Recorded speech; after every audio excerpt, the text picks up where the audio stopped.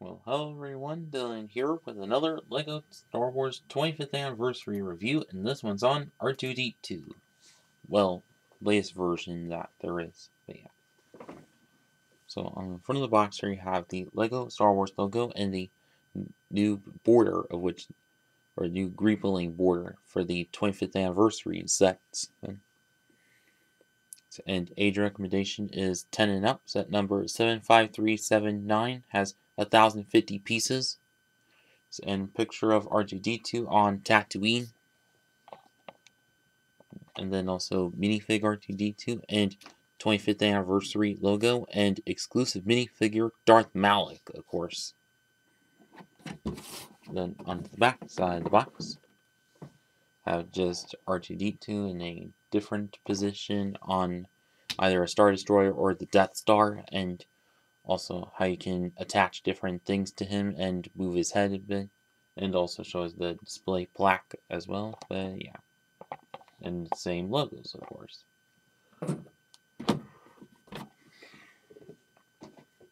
And on to the manual.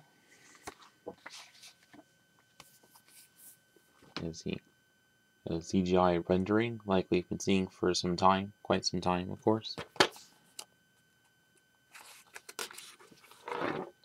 Then transition from plastic bags to paper bags, and add for the Builder app.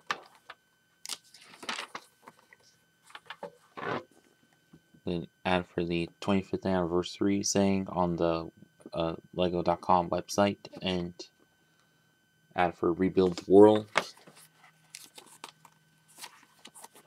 But on the back side is how to win on the online survey. And then all the pieces that come with the set, of which 3 pages, and then showing both the set and in-film version of R2D2, of course. And then the last building steps.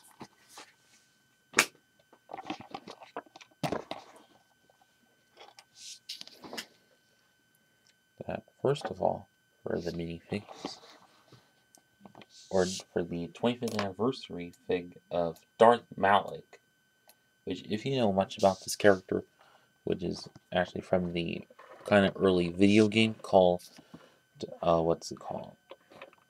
Called Knights of the Old Republic, yeah.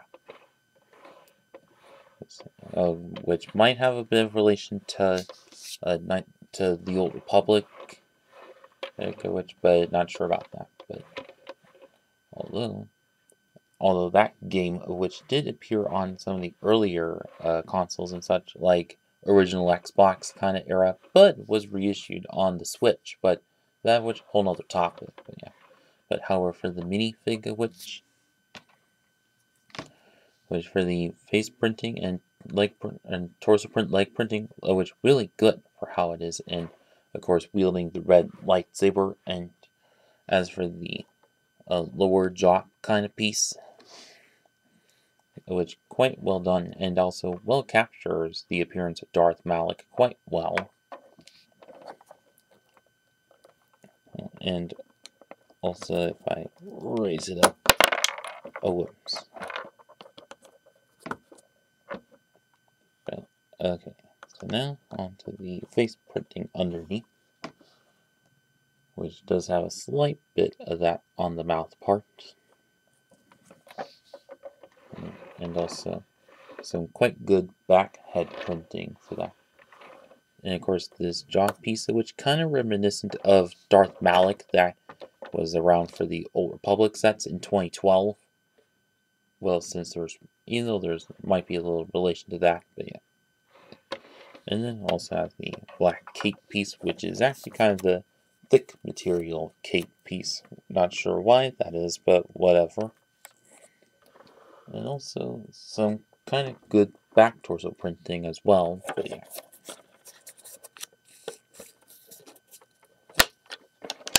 Oh.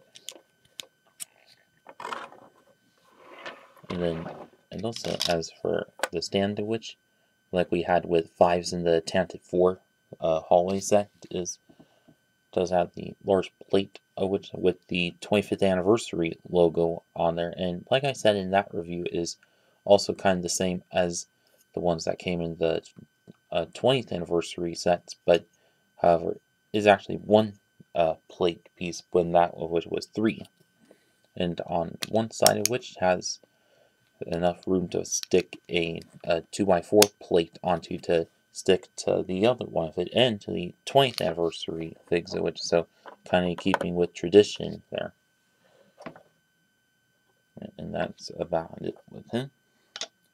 But also the only other minifig is R2D2, which, well, this figure, which not too different than Howie and for that, but actually also with the back torsion printing, same that came in the Yava 4 set last year. So, but this is a quite cheaper way to get him, but, and of course, but although for the fig in general, besides for that, same one that came in so many sets over the years, but I was getting a little bit repetitive, but whatever. And then, like most buildable character sets, I was get, and also most UCS sets, is get the display plaque on here. But however, in this case, however, the plaque tile piece of which is where instead of like stinker, it's actually printed on, but also not like a full plate like the larger UCS sets tend to have. And also has on a couple of hinge type or ratcheted type hinge plates on there, and then a couple jumpers, but to fit your R2D2 minifig onto. But however, it's 4 studs to that, so it's on there nice securely, which nice to see there. And then backside of which just exposed studs or reverse studs, but yeah.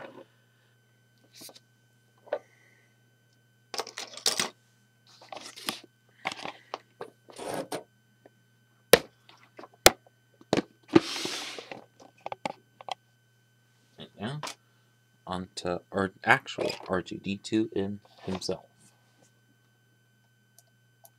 which, as you can see, which quite unique, kind of interesting build to it, but also a much smaller downscale version of the previous UCS R2D2s that we had in both 2012 and 2021.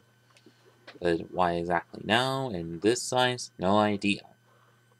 Maybe to kind of fit in with the current UCS Chewbacca and what rumor has it yet to come C-3PO as well. You know, kind of fit to scale to that. Maybe this could also mean that could also see BB-8 and Dio from the sequel trilogy in the same size range, but maybe that's kind of a minor thing. But yeah.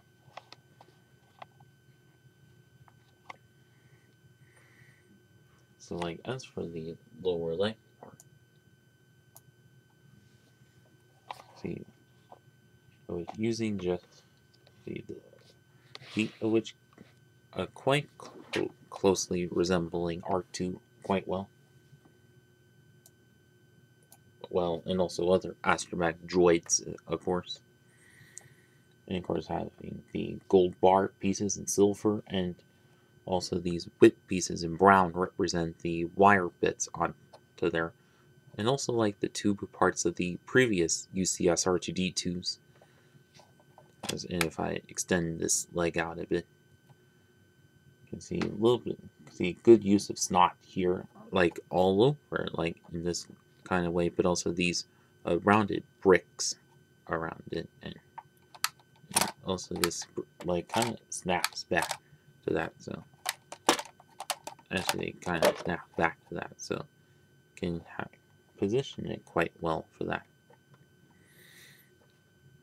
And then as for on the sides of the legs, do have some quite good greepling type detailing, like all the way upwards, especially with a couple vent bits right onto there as well, of course, and also well effective use of snot with these rounded jet or curve slopes onto there, and a lot of snot going on all over the body part, as but also unlike with the previous UCS ones, have a lot of stickers on here. Unlike as for this chest part, it has quite good venting. The venting part quite well done for that, and also this little bit in there, and also these side slopes as well. And then this on the back side of which, just a whole bunch of curved slopes as well, and same thing as the front part. And this side of which, just a couple of vents as well. And as for these little tile pieces, you can easily pop right off. And then also get these two other little accessory bits, which are just the same plate or tiles but on brackets. One of which has a hinge of which that holds the bucket handle piece that you can take and put on like so.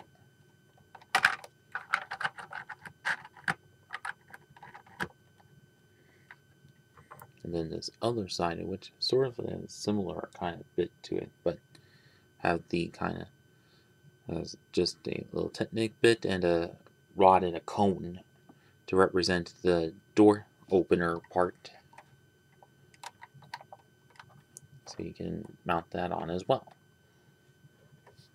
And of course, unlike with the previous UCS R2D2s, can like where actually on the 2012 one you can like turn something on the back and it makes them open up for that. And if I were to guess why just let it pop on in and off on this one, is mainly to fit the design and price point for that. But and although still kind of optional for that, or just kind of a case of work around the budget.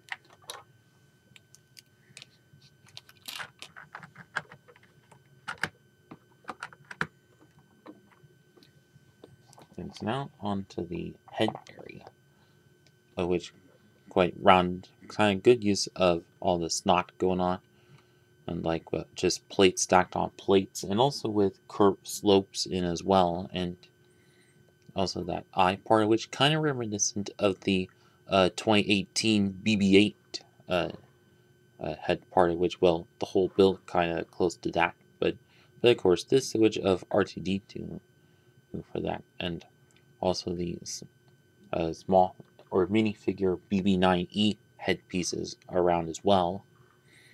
Well, backside which has single sticker and single green tile piece for that, and of course can swivel all the way around as well. And then the top part of which is just a little dish piece with the dark blue markings all around it, of course. And so now one of the features is if you can like swing him forward, and also get the third leg part, which attaches to the plus rod hole in the center of the venting panel plate in there, so you can stick it on like so, and also have those like curved underneath curved kind of plates for that, which the actual feet also have, so at least you can kind of move around quite well. Although it would be nice if there were wheels instead of that, but maybe that would have been a little too much or a little too hard to add in.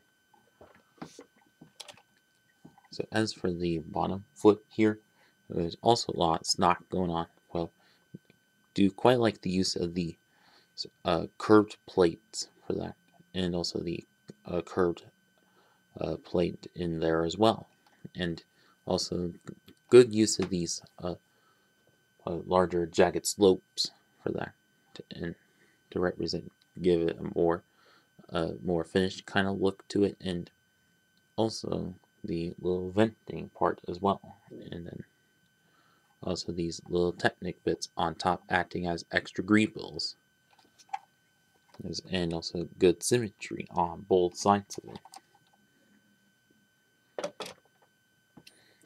Oh, and also yet to mention for the accessories is also this little periscope kind of piece, which is just a hinge rod on a cone and also a little brick with a couple cheese slopes and a like triangular type half tile piece that you can just pop onto there and give them kind of a peek around kind of a bit to it.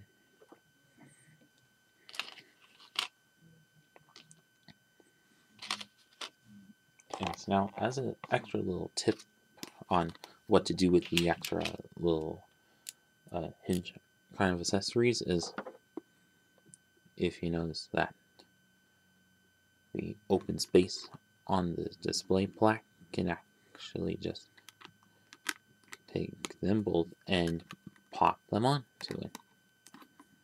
So that at least they're not like sitting around all over the place, just to at least add a little extra texture to that. So a little thing to mention, but yeah.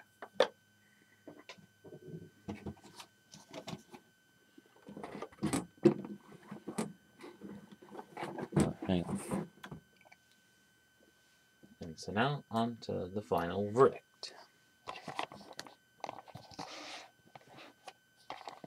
Okay, so overall, I think this is a kind of good set for how it is. Like even though it may be kind of a little bit repetitive for it yet another UCS R2D2, but at least this kind of a smaller downscale version of that, like to obviously fit in with Chewbacca and C-3PO coming up, but yeah, and also, and of course, although the main incentive for that is of course the 25th anniversary figure of Darth Malak for that, even though that could have come in another set, but whatever.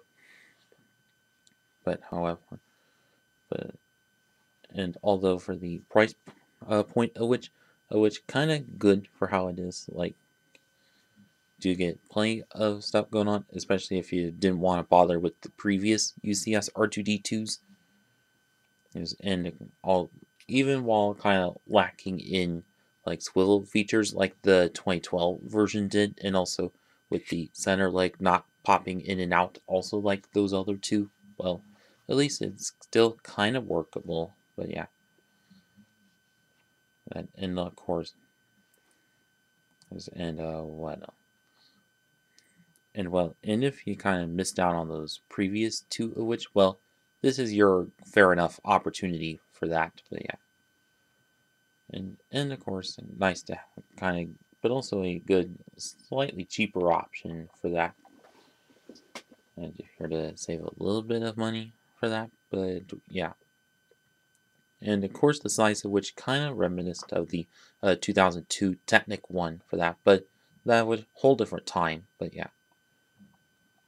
And so now, if you're looking to get this set for your LEGO Star Wars collection, I say definitely pick this up. And if you missed out on the previous R2D2 UCS R2D2s, then I'd say definitely pick it up. And if you're looking to, and if you've been playing or enjoy playing Star Wars Knights of the Old Republic and are looking to get this set for the Darth Malak minifig, then also definitely pick it up. And that's about it with this video. Please like, comment, share, and subscribe. Thanks for watching.